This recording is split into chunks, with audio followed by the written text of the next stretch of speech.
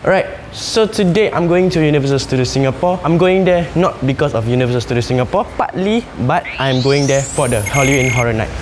So yeah, let's go. Alright, we have reached Harbourfront and over there is Sentosa. And now we are walking there. The Halloween Horror Night gates open at 7 o'clock, but now we're gonna queue up first so that once the gate open, we can just run in. Let's go.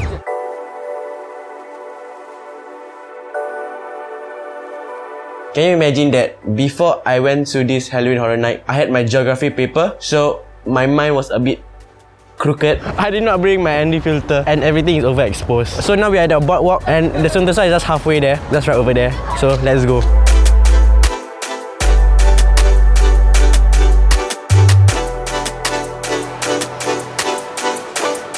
Alright guys, my vlog is cancelled. My vlog is cancelled.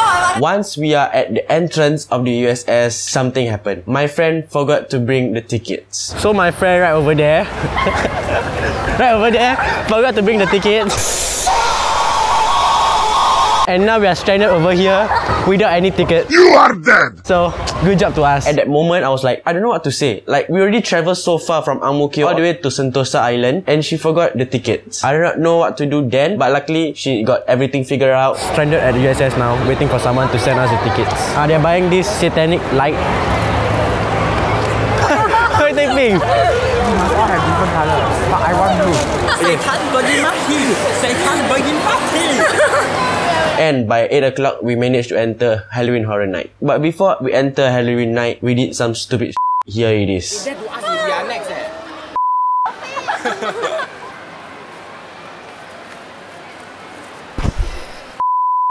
She can't clap without her hands. What did you say? You can keep that hoe. If she can't clap without her hands, then I don't want that bitch. I feel like Gordon Ramsay, how I flip my fucking wrist.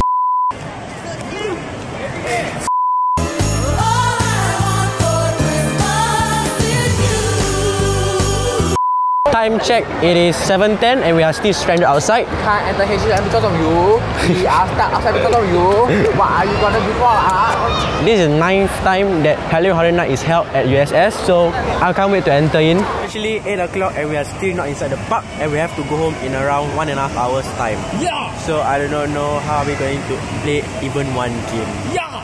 One game took like 45 minutes to wait. But it's okay, I'm gonna make the fun out of it, man. One game, one ride. I think can, right? Yeah. Once my friend got the tickets, we straight away ran, like legit ran as fast as we can to the USS gate.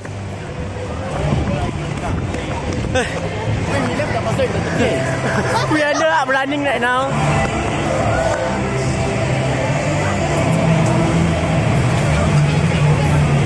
There's one group, okay. We are inside now. I really can't wait already. Let's go, let's go, let's go, let's go, let's go! The first ghost I saw was like this clown and my friends was like running away from me, like legit seeing like a real ghost. We are entering the scare zone now. Let's go!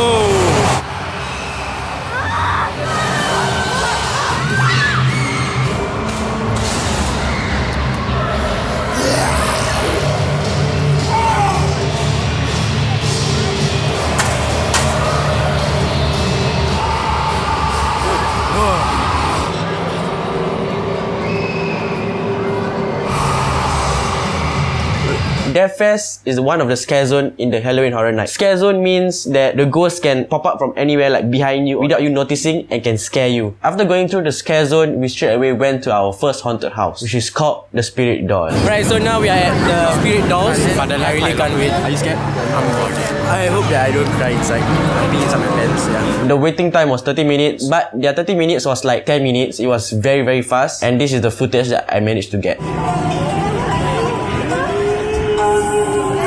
It was only at the entrance until this guy asked me, because I was like, my phone was like at the side of my hand, near my pocket there, and I was recording, and I think he saw it, then he asked me to keep my phone. The thing that scared me most was how their ambient noise is. It legit feels like you're in a Japan home. If you want to see how is the Spirit Dolls haunted house looks like, you guys can watch like other videos, like right up here.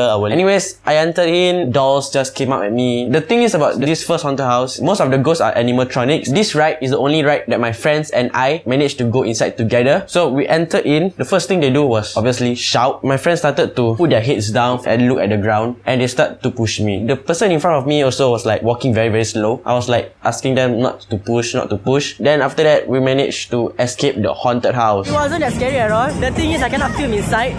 That's why it sucks.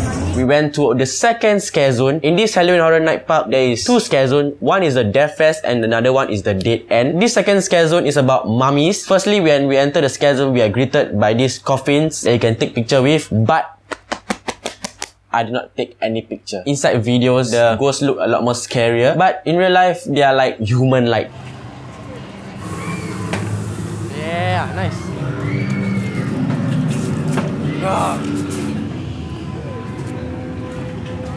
Yeah, nice. Thank you. Whoa, that's nice. Oh, nice. That's one. That's nice.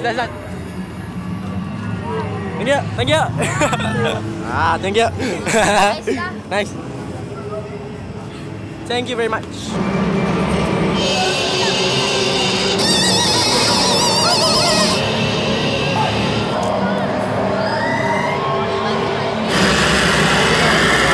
Sadly, we have to say goodbye to my friend. Anyways, after that, I continued to take all the ride by myself. I went to the haunted house called the Hell Block 9. Hell Block 9 is a jail cell, so you sort of have to escape this jail cell. The thing is that make it not scary, we go in by batches. Like, there'll be 16 people going inside the haunted house. So I entered in alone. I was like the last person. When I entered one of the bunk beds, I could smell like a very strong incense smell. That triggered my goosebumps. I was the last person. When the guy in front of me was like running away, I was like following him lah, because I was like scared I'll be alone. The Hell Block was alright, but the thing that scared me the most was the Twisted Clown. Twisted Clown is basically like, if you guys watch the story It, it's about this killer clown. It was the longest haunted house I had to wait. I think it was like 30 minutes, and also it was my last house. I entered inside the house. It was like a very long way to enter inside the house. The set looks like a circus. So when I entered the house, I was greeted with like family portraits of the clown. Like, I think I will show you guys one of these like over here. Decapitated clown. There was one part that they used a balloon to scare people. So like they pop the balloon, like when you are walking past, they just like pop the balloon. That part also scared me. The part that scared me the most was the mirror part. So you enter this like room and they will be filled with mirrors. I do not know which mirror will slam onto the ground and scare you. I was like just guessing, and unfortunately I guessed the wrong one. The clown came out from the left side when I was looking at the right side, and that scared me. Then after that, I just ran out of that part, and it's also the exit.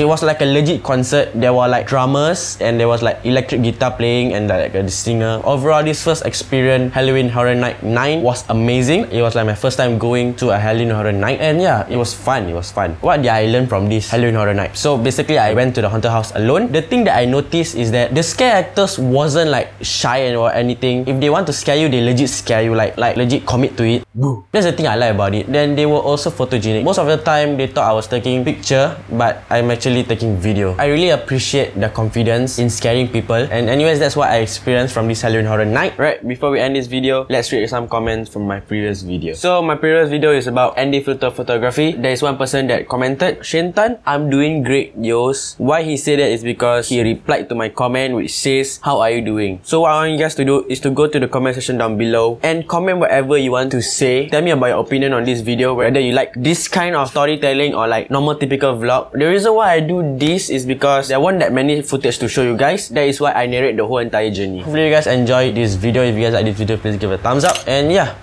I'll see you guys on my next video. Peace.